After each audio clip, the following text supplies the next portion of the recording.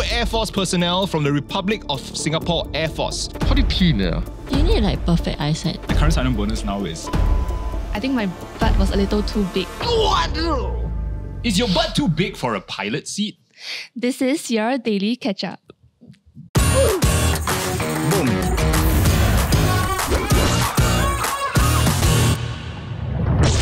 With rising geopolitical tensions around the world, we're speaking to 2 Air Force personnel from the Republic of Singapore Air Force. So get ready to get high, because today we have Captain Fiona and ME4 Amaran. Welcome to the show! Welcome! So just for some background, Captain Fiona is a C-130 pilot with 122nd Squadron, and ME4 Amaran is an Air Force engineer who specializes in the C2 systems of the RSAF's ground-based air defense assets at the 809th Squadron. Hey, do you all understand what all that means? I don't understand. What is C130? We actually call it the C-130. Oh, so C-130. the other name for it is that it's a Hercules, because like 大力士, because it is capable of carrying very heavy loads, and it's a very versatile aircraft that can take off on like dirt strips, and that is why a lot of our taskings are to do with like humanitarian work. I actually texted my dad before this because I remember him telling me that he worked in the Air Force, and he was actually a C-130 aircraft technician for 7 years. Yeah. Oh, wow. Yeah, he called it the best cargo airplane in the world. Yeah. Why? Huh? No, he never said anything after that. He just Solid chat. For the C-130, right, Fiona, is there like use for it in, of course, it's right? For the C-130, right, how does it operate during like, say, operations or like wartime? Okay, I think most of our work currently is peacetime, but a lot of our work is mission-based. So, I mean, we partake in a lot of missions. Basically, we do things like airdrops and airlift missions to resupply troops and equipments, as well as search and locate missions. So Logistics win a war. That's what I've heard. True though, yeah. So how did you become a female pilot? I understand that there's very few of you in Singapore. I think there's a growing number of female pilots, but as for myself, I always had a passion for aviation since I was young, and I think what made me really get interested in flying was when I joined the Singapore Youth Flying Club. Ooh. Yeah, so that was quite a pivotal moment for me. You need to pay or not? No, it's actually pretty much free. Yeah, so Anyone can join. I really wanted to be a pilot, you know. Then I after think that, the youth flying club, I remember I saw the course fees, then I like, whoop, can't afford that. No, maybe the one that you saw is like another flying club, but for the youth flying club, right, there's a specific age range that you can join, probably I think 16 to 18 years old. I remember the only fees I paid for were like the t-shirt and some of the course materials. Right. Yeah, Might as so well give that free. Like, you fly on plane already, then teacher want to charge you. Do you need like perfect eyesight, that kind? Oh, actually, no. I think that's a very big myth that I will hope to debunk. Oh. Yeah, so now, right, our eyesight requirements are actually less than 800 degrees for myopia and less than 300 degrees for astigmatism. So it's actually very, very tolerant. Yeah, if you think about the 800 and 300. Right. For people who are on the borderline of these requirements, right, the RSAF actually sponsors corrective surgery for the pilot trainees. Wow. Yeah, LASIK. we call it PRK. It's not LASIK. Yeah, so the important thing to note about that is, right, candidates should not undergo any corrective surgery prior to joining, because we want to maintain our medical standards. So they only join can do first, our then LASIK. Yes, they only can do our PRK procedure. Oh. What is a brilliant sign-on bonus? I'll take it. Some of those with like 200 degrees one day they don't get. Yeah! You will be borderline. There's only these bonus are better than mine. Is it like mandatory for pilots to go through that youth flying club thing? No, actually it's not. So it's really on a personal basis that I sign up for the youth flying club. Right. In fact, there are many pilots out there whom weren't from the youth flying club. Okay, then can I apply now to be a RSAF pilot? Or cannot? No, Yes, you can apply. They just won't take you only. They'll receive your application. Am I going to get flying experience then? Yeah, actually can or not? Can. Yeah, as in I was also a mid-careerist, so like I didn't join in like after A-levels. I joined in after I was working in an investment bank for a period of time. And I made the switch over. So yes, From an definitely you investment can. bank. What was the trigger? Your boss really... I want to be in the sky. No lah, as in Look out the window. Look out the window every time. It's like, it was actually completely my fault that it took 1 year. Yeah, because one part of the process is that there will be aeromedicals, and for that portion, they take down measurements of like our arm length, our torso length, as well as our hip size, like our butt size. Yeah, for myself, what happened was that I think my butt was a little too big for the requirements. Why cannot butt big? So in the fighter cockpit, it's not very spacious, right? So it's already tailored for the butt size to so fit you cannot inside. be like too tall also, is Yes, it can't be too tall also. So there's also a height limit. So you spent a year cutting Actually, weight about off your ass. 3 to 6 months. So they gave me a review in I think about 4 to 5 months. So they told me to go and like shed some weight in the meantime. Yeah. But like down there only.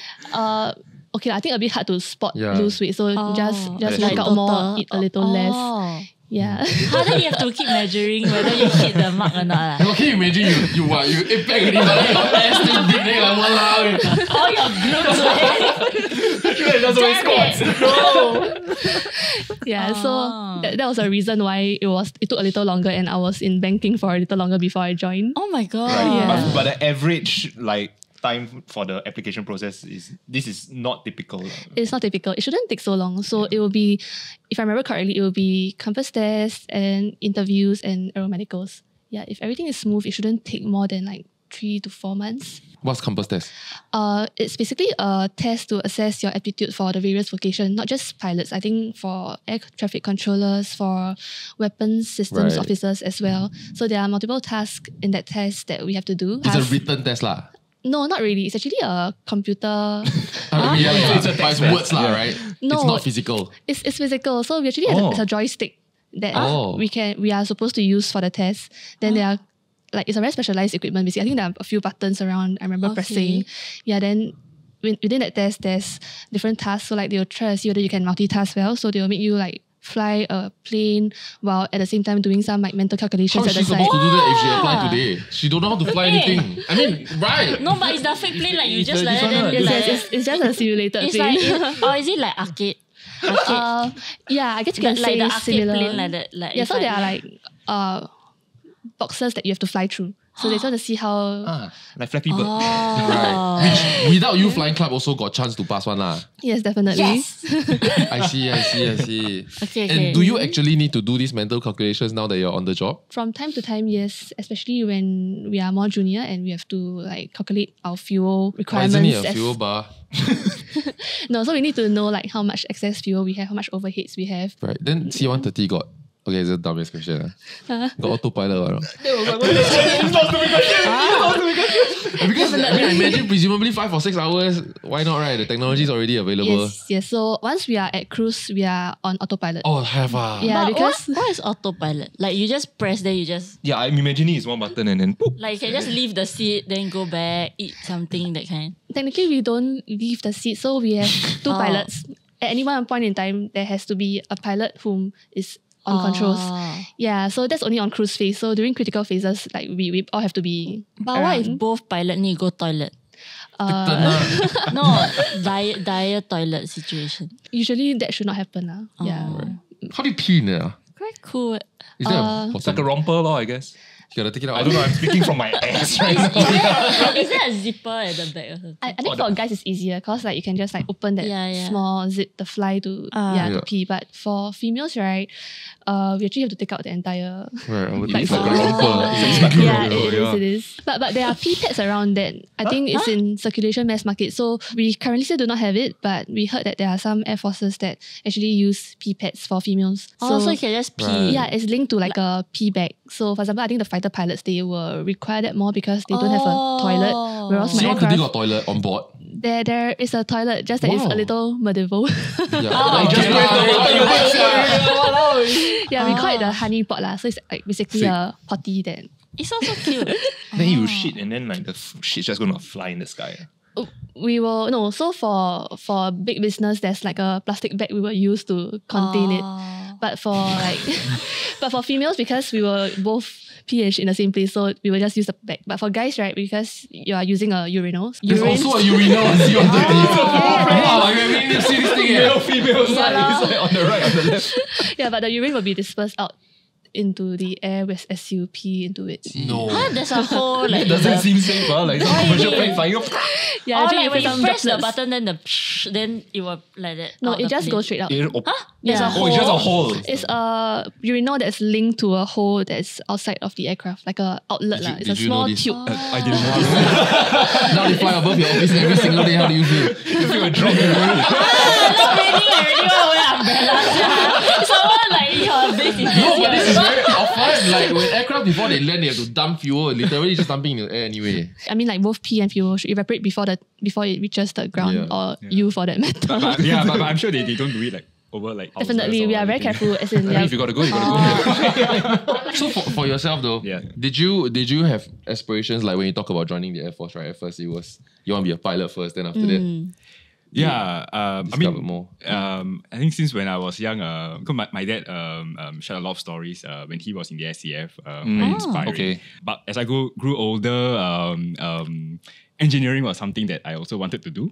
And then if you weigh everything in, military career, able to work with aircrafts, able to work with sophisticated state-of-the-art technology, and also to pursue a engineering career, right? RSF is the Right. platform. Yeah. What about your job you think is the part that interests you the most? I guess when you deal with state-of-the-art technology, all these GBAT systems, in short, ground-based air defense systems, it's not that something that people get to deal with day to day. These systems are complex in nature, and I'm a person who likes to solve issues lah. Right. And when something happens to the system, you got to get your hands on and ready to understand what might be the problem, and give that engineering assessment that is needed. Oh, we just upgraded, right? We just upgraded our ground defense thingy, right? Ground-based air defense to systems? Esther or something like that. Yeah, so Esther achieved his FOC in November. Yeah. No idea. Free of charge, I guess. I don't know. No, it's not. It's not free. Yeah, so FOC is our full operational capability. I lah. see. Yeah, What's correct. Esther? Esther 30 missile missile name, system. lah. So like Singapore is, I mean, I read somewhere online lah, is the most militarized state in the world. But yet when you walk around Singapore, or personally I've had the privilege to go to many military bases, right? Yeah. You don't see missiles pointing everywhere though. So in a matter of like aircraft, enemy aircraft, like if you want to attack Singapore, right? Yeah. It's not like we got 24 hours, you know?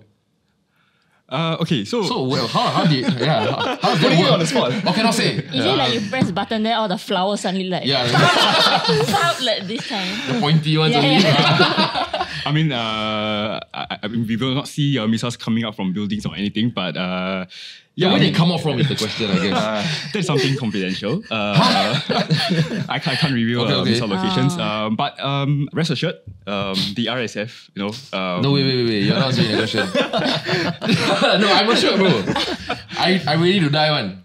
No, but where, I mean, not exactly the location, but how Yeah. does all these things come out? Like all from your base, Yeah, because in my head it was always like it's a station turret, and then like from Yeah. there. Like Yeah. ground defense is it that? Like those kind of like missiles and Yeah, stuff? so for ground defense, basically, what we term it, we call it the island air defense.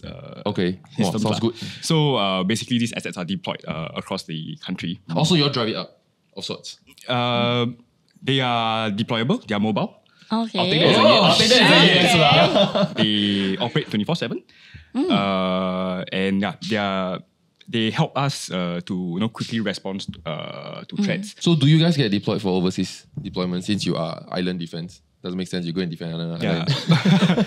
yeah, we do go overseas for various exercises Wow. across the globe lah. Go where? Where do you want to go? Can choose. Far. No, so I mean we got long-term detachments, short-term detachments, exercises. So we get to go like Australia, Okay. Thailand, A lot of land. Wow. US. Whoa. Ooh, okay. We've also been to courses like in France, Wow. Italy. Yeah. Right. As in France, Paris. No. It's Paris. Somewhere near Paris. You land in Paris, they give you 1 day, then after that you go to somewhere You else. see the Eiffel Tower? Yeah. Ah. Yeah. Did you, like, because in a foreign airspace, have you all simulated literally a giant ass flying projectile and then you all shoot an actual missile? Of course, we do have live firing. Yeah. And this projectile or It's towed by a plane or something like that, right? Yeah, it's usually towed, and then you just take down that dummy lah. Fun sounds fun. Yeah, Okay, lor. practice it. Yeah, it's something that I guess you don't see in Singapore lah. Yeah, and No land of course lah. it's not shooting anybody. Yeah, but when you No go lah, but the for pilot how scared. You can have someone that know you training, you know very sure. First time. Rico Ong's first time shooting. They're professionals lah, so they do this day in day out lah. Yeah. So that it's okay. I don't think they're so worried lah. Having gone a lot of exercises around the world, do we match up? If the answer is no, I have to change question, okay? I think we definitely match up because there has been a lot of examples whereby, I mean, not just like for wartime, but for peacetime roles, as I mentioned, like HADR, humanitarian assistance and disaster relief efforts, where we are typically the first on the scene. To arrive there and be able to render our help to the countries that are in need. So I think that in itself is testament to how we are capable and operationally ready. Right. Not just the destructive power, but the power to help. Call signs. How do like pilots even like come out with that? Because all the names I see, right, all like very random one. Okay, I think call signs are generally 1 or 2 syllable. There will be 1 or 2 call signs that they desire, and typically you probably wouldn't get the one that you want unless you really invest a lot into obtaining that. Wait, you don't pick So your own it's call like sign? you meh? cannot write yourself. So you can propose a couple of call signs, but eventually it will be up to your unit's management to give you the call sign. That's so strange. So they have a meeting where they're like, okay, we'll just call There'll be a her. call sign naming event that multiple people will get their call signs.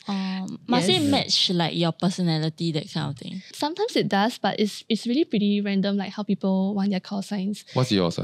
Oh, so I don't have one yet because I'm still not technical qualified. So for my squadron, we have to be tech qual in order to get call signs. I see. So Yeah. if you had a choice, then what you want to be? Must I really say it? Is If it you cannot are embarrassed to say? say, that means you probably shouldn't go for that. No lah. Okay, so I would choose a call sign jukebox. Yes. Love it. Love it. Yeah, very retro, you know. Quite cool. Why? Yeah, I think it's a name that actually dates back to very fond memories I had during the start of my career at basic military training. What happened was that a few platoon mates and I decided to lead the platoon into singing songs in order to keep our spirits high during the 24 click route march. Yeah, so we sang many songs that night. We sang like contemporary hits all the way to National Day songs. Yeah. Yeah, so Like what? John Legend and all of me. really like every other song you can think of, like that's not like military or National Day related. We just like sang all we could. Right. Teo Heng on the So East Coast, you were the jukebox. leader. A few of my platoon mates and myself, so we took the lead and we just like sang along. So yeah, it was quite remarkable because I think we managed to sing throughout the whole 24 kilometers, and that was about 6 hours in total. Right. Yeah. So because you have flying qualifications from the Youth Flying Club, right? You could have gone commercial and you could have gone military. Do you think the monetary trade-off for you going military is really big?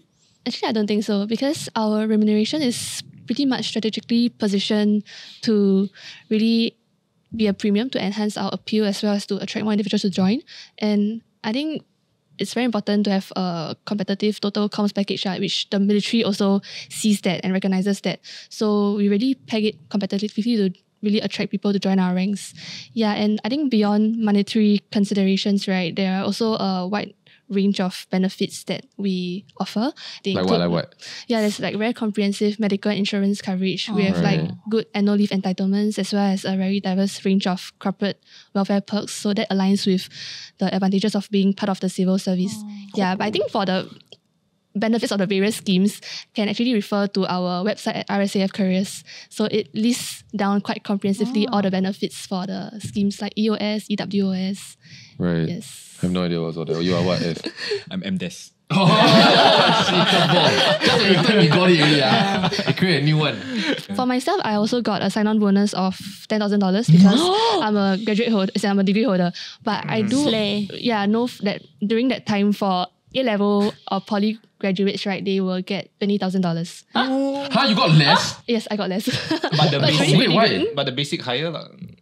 Yeah, the basic will be higher. Oh, It's a bit like so it's the officer same and amount sergeant, lah. a bit, Probably yeah. they just give you first or give you. Oh, wow, but if I'm a poly graduate, And I when get I hear the $20,000 $20,000, I damn get like the degree, man. Like I just go Right. So is that what happened to you, sir? So I don't have a sign-on bonus. How come? But I was offered a scholarship. So That's more than the sign-on bonus. uni and everything. Yeah. But for our Air Force engineers that deal with the maintenance of the house, the current sign-on bonus now is 36,000. What? For migrants. What the arbitrary? What a weird number. Why 36? Actually, nothing arbitrary on.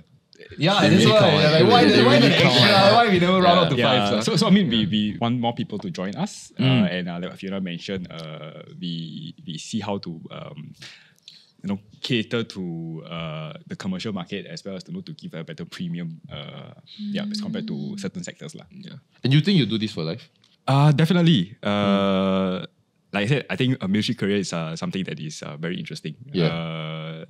And in Singapore, not many organizations deal with military assets. Yeah. I mean, I'm glad you fall in love with your job, right? And I think it's a great job, and thank you for your service, right? But I think for many young people that want to join, like especially for myself also. So I was at a point where I almost signed on, and I remember thinking my fear, right, was that if I do 5 years later, 6 years later, I serve my bond, then if I realize that this is not for me, then I feel like I have a 10-year experience gap in my career. Was that a fear for you? Because like you do with missiles all day, right? Then it's very hard to you go and join another industry. Yeah, I mean, because it's engineering, right? You still have like your engineering. Oh yeah, that's true. Skills, Air Force has that unfair advantage. Why you going to be a commercial pilot? What's stopping you? Yeah, right. And it's not just because of engineering. You still learn like certain soft skills. I mean, we also develop our leadership skills. And true. We have experience managing people on the ground. And these skills are actually very transferable, when you if you decide to venture in any other industry. Right? Yeah. For pilots, can you really actually just like from the Air Force shift over to become Not saying you want to become a commercial pilot? I think with a 10-year bond. Okay. But with regards to that, I don't think many people are shifting because like what Amaran said, it's a meaningful career to be in the military. And in fact, the SAF and the Air Force has like schemes in place, such as we have this savers plan, so savings and employee retirement plan that actually encourages officers to serve out a full career with the SAF. Pension. Right. Yeah, it's something like a pension. So it actually kind of replaced the old pension system. We had an old pension system. So what happens is that the SAF will deposit a percentage of the officer's salary every month to this savers account, and that is being like invested with returns generated yearly. And at certain milestones of like our career, right, we are able to withdraw vested amounts out of these accounts, and the largest amounts that can be vested is like at the end of the career. To really encourage us to stay all the way. I think it's a good way of retaining the officers. All right, and that's it for today. This episode was brought to you by RSAF. So a big thank you to them, and of course Captain Fiona and ME4 Amaran. Hey. Woo! We hope that today's episode has given you a better idea of what a career in the Air Force looks like. And for more information, you can head down over to the links below. Don't forget to like, share, and subscribe, and we'll see you in the next one. Bye-bye. Bye-bye. Is it like pilots must wear like aviators, that kind? That's right. Every time I see a pilot, right, then the only sunglasses they have, right, is the aviators. Then I don't know whether it's like a thing like all pilots must have. Actually, those glasses are prescribed by our aeromedical center. But why? Like, why must this one only? Why cannot like that? Oh, actually, the specifics I honestly do not know. Yeah. I know. Huh? You know? It was just the brand that contracted by the US Air Force to design one for the Air Force, and then it became like that, and so it became traditional. That everybody. No, the teardrop shape and the rectangle shape feature larger lenses that provide full coverage for the eye sockets of pilots. I mean, it's the design of that one brand, and it just stuck lah. Yeah. I thought it's just they want to look cool. I mean, It is now. secondary. Right now it's just Oh. yeah.